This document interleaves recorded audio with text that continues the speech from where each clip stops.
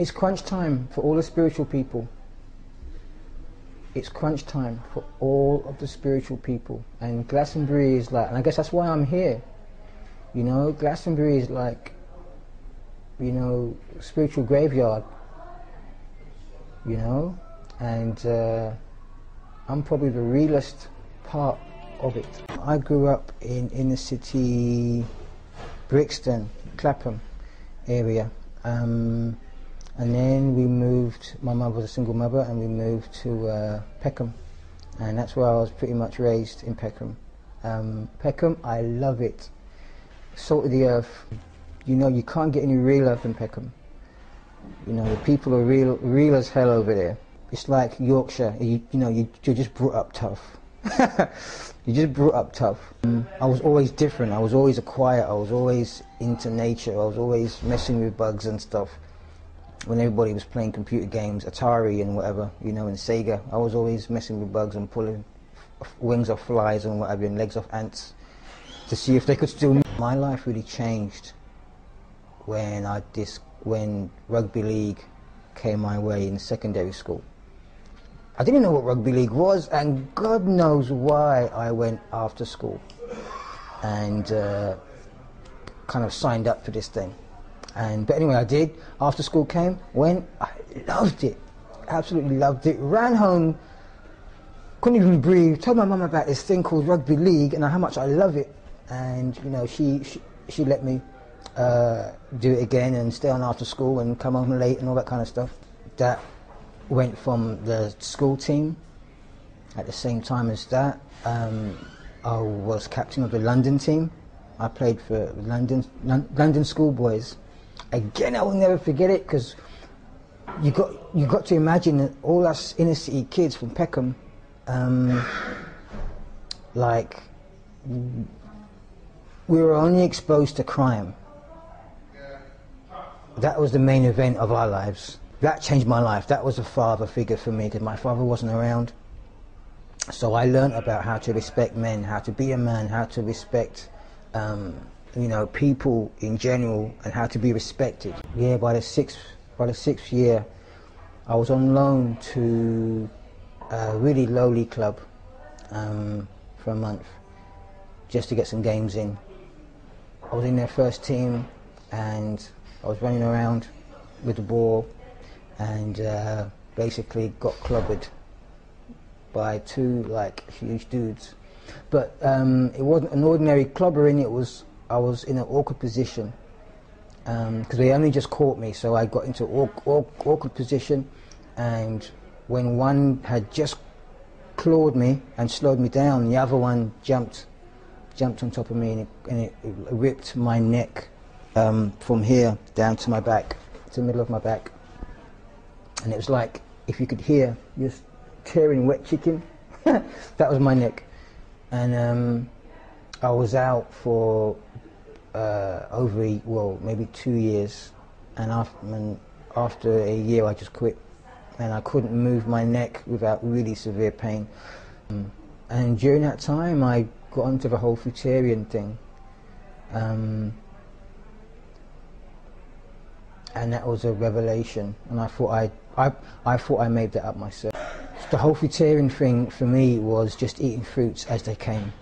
No preparation, no garnishing, no, you know, making it look nice or appetizing. It was just, you saw an orange, you peeled it, you ate it, and that's it. I didn't realize that that was like an advanced level in the raw food community. I didn't realize it was a completely extreme way of life in their eyes. I just thought, being inner city kid from Peckham, I came into it without any fear, without any information. I just did it because it felt right. Basically, nobody wanted to take on the label fruitarianism or fruitarian. I did. And I'm doing the same thing with the breatharian label, in terms of taking it on, proving everybody wrong, and then saying, right, this is what it is. So of course I went through I learnt my trade with the whole fruitarian thing, and it went on for like 8 to 10 years, the whole process. I learnt about the cleansing, and this is how I hold the term cleanliness is next to godliness so highly because I went through all that. I did things that nobody wanted to do. Because I realized, you know, you can't just clean for 3 days and think you're sparkling. It's not going to happen. You have to clean consistently in my case it was years. I had to clean for years consistently before I even saw any breakthroughs. And when I did see the breakthroughs, that's when I made the progress onto liquidarianism. In terms of getting to that stage, you need to invest like at least 15 years. At least 15 years to where you're food-free, water-free, consistently. Because I spent like 6 years on orange juice, alone. After the 5-6 years, breatharianism started to creep in, and I started to drink water, like a glass of water a day. And that went to like half a glass of water a day. Sounds crazy, to the point where a mouthful of water felt so heavy and uncomfortable. And I know it was because it was water. I stopped that. And that went on and off for a period of time. And then, of course, that was the signaling of breatharianism being phased in. Your organs change, your organs shrink. It's like an elastic band. Yeah. Man-made food is a means of keeping you stretched, keeping your stomach stretched. Like I said, it's like an elastic band. If you pull the elastic band and you let go of the other end, it will snap right back to its original size. And I believe that that's what the body's doing when we eat man-made foods or eat and drink, period. We're stretching the organs and taking them out of their original shape. To this day, I've been doing it for like over 3 years now. Food-free, water-free, just my saliva. When people tell me how long I've been doing breatharianism or how long I've been not having anything, I will tell them that's not the case. I always have something. I always have my saliva. The pressure to be pure is unbelievable when you say that you're a breatharian and you don't have anything.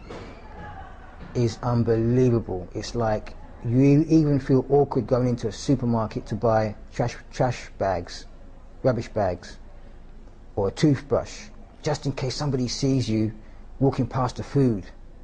You know, it's that, you know, you're under the microscope. And I can actually teach somebody how to go food-free or breatharian. I just need them to commit to the amount of time that it will take, which is, like I say, is over 15 years. Being so demanding, it's, I don't know how popular it's going to be. Because, you know, I mean, who wants to go without food and drink and live their life